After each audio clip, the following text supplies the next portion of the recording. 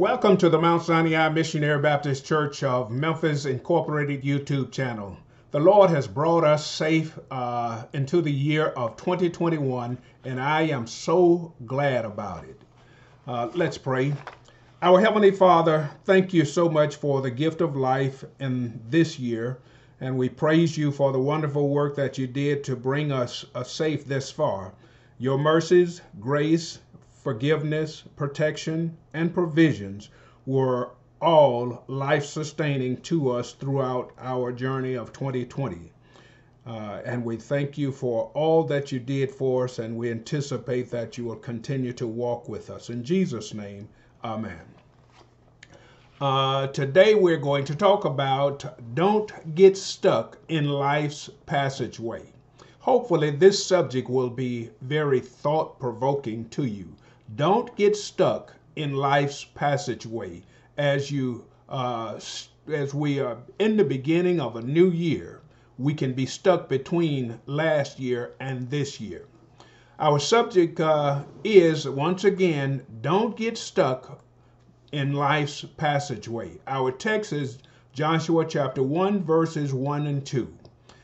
Joshua chapter 1, verse 1 and 2, and it reads, Now after the death of Moses, the servant of the Lord, it came to pass that the Lord spake unto Joshua the son of Nun, Moses' minister, saying, Moses my servant is dead. Now therefore arise, go over this Jordan, thou and all this people, unto the land which I do give them, even to the children of Israel. Our subject is don't get stuck in life's passageway. Now, life is much like a mansion. Many of us spend our lives in the hallways, stuck between the big room of a regrettable yesterday that we cannot get free of, and the fantasy of the large room of tomorrow that we have a great desire to reach, but our unwillingness to accept God's marching orders doth hinder us. This morning, while I was meditating on Genesis chapter 2, verse 16 and 17, that says, And the Lord God commanded man, saying, Of all of the trees of the garden thou mayest freely eat, but of the tree of knowledge of good and evil thou shalt not eat thereof. For in the day that thou eatest thereof, thou shalt surely die. And Satan did his usual, came along and convinced Adam and Eve that God was trying to keep something from them, that he was trying to cramp their style. And he convinced them to do what God had told them not to do. And that's the way it is in life today even. God says, go on into 2021. I have given it to you. And too often we are hesitant. God said one thing, and Satan suggested the opposite. And we know the story. Adam and Eve did the opposite. And in life, too often we are too unwilling to obey God and too willing to go along with Satan, and to our detriment. When we're honest, we must admit that many of the people that we know are going or seem to be going nowhere. Israel is just off what should have been only a 3-day trip that turned into wandering in the wilderness for 40 years. People will make small trips that's not too far from where they are accustomed to being, just far enough to always have the past in clear view.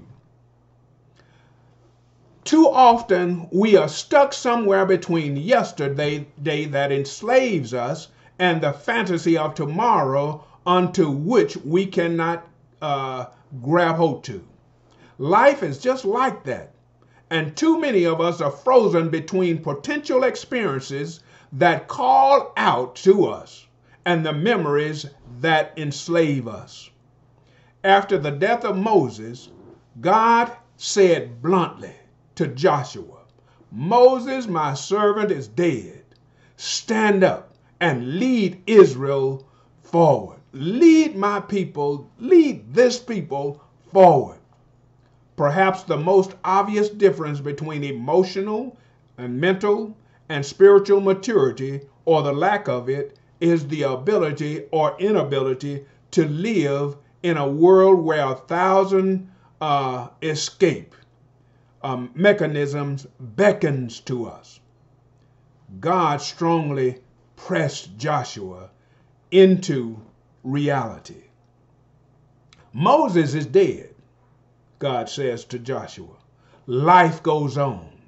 Stand up and go forward.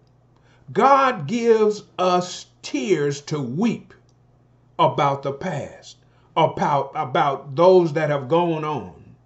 But he doesn't give us tears to weep forever. He allows our hearts to be broken, but not indefinitely. There's almost a sternness in the text as God says to his servant, life goes on. Face reality. Face the future. It would be wonderful if our current president could hear God saying to him, life goes on. Face reality. You lost, now move on. God is telling us with a stern voice, life goes on. Face reality and go into and take possession of 2021. Yesterday has passed and we are still alive. Get on with your future. One of my favorite movies is titled Groundhog Day. And perhaps that's because my birthday is on Groundhog Day, February 2nd. In the movie, a weatherman is reluctantly sent to cover a story about a weather forecasting rat. That's what he called it, a rat. Now, this is his 4th year on the story, and he makes no effort to hide his frustration. God sees our sorrows, and you and I can be stuck where we are, or we can choose to go on with life. If we go forward, there will be challenges that will strengthen us. And if we go forward also, there will be opportunities to be blessed and to be a blessing to others. Go forward and show others the path to take to go through what you're going through. Show others how to go through this season that you are in your life. Now, in the movie, upon awaking the following day, the weatherman discovers that it's Groundhog Day again and again and again and again. It's like he's stuck on Groundhog Day.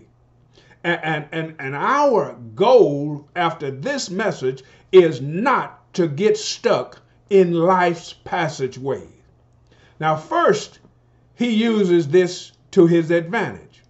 And then he comes to the realization that he's doomed to spend the rest of eternity in the same place, seeing the same people, doing the same thing every day.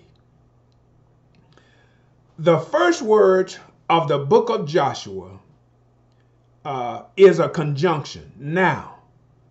And it's translated, it says that, or it shows us that this book of Joshua picks up where the book of Deuteronomy ended. And God is telling Joshua, go forward. Now, the term servant was used to designate even the highest officials of a king. Only at the end of his life, Joshua, was he honored with the title servant of the Lord. The nation had mourned Moses' death for 30 days, as stated in Deuteronomy chapter 34, verse 8. But now God has instructed Joshua to prepare to enter the new land. The death of any of his servants never frustrates the limits God or limits God, though this causes him sorrow. The death of a saint is what is it? Psalms 116 verse 15. The death of a saint are precious in the eyes of the Lord. Yes, that's it. But Joshua's patience he patiently stayed with Moses and did his job, knowing that one day he and Caleb would get their promised inheritance. Leaders must know not only how to win victories, but also how to accept defeat.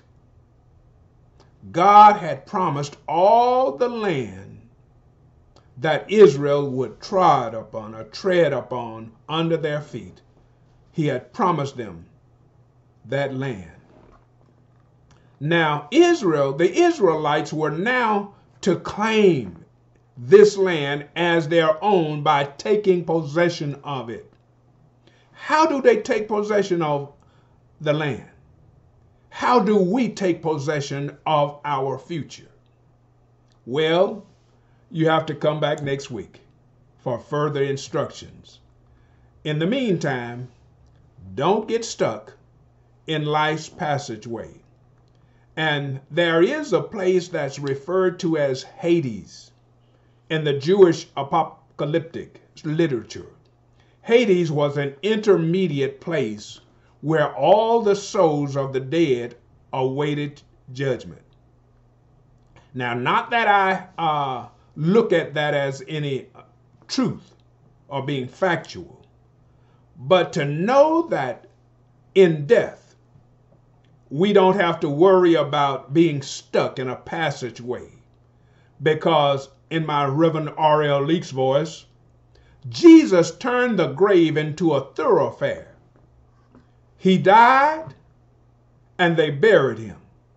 And during those 3 days, he went to hell and preached the gospel. And in 3 days, he rose from the dead with all power or control in his hand. Power to tear down the walls of partition that separated us from God. And I still believe he has the power to tear down racial barriers, economic ceilings in his own time. So our determination should be not to get stuck in life's passageway, but to continue going forward. And with that, I'm finished, and let's pray, and I'm out of here. Our Heavenly Father, thank you for your living word and for making it come alive in us. Thank you for the understanding that your Holy Spirit gives us. And now we ask that you would give the increase and keep us from getting stuck in life's passageway. In Jesus' name we pray. Amen. Don't get stuck outside without your mask. Outside of your house that you live in. And practice social distancing. And wash your hands often. And that alone gives us hope. Something so simple that what we're going through now will pass. And we don't have to lose hope thinking that we are stuck in this pandemic. We are on our way out of it. And too often we give up when the other side might be just 3 steps away, might be just on the other side of the wall, but we got to keep going. So thank you for joining us again. I pray that your time has been spent wisely. I love you, and I thank God for each and every one of you. May God bless you real good in the year of 2021. Take care. Stay safe. Bye-bye.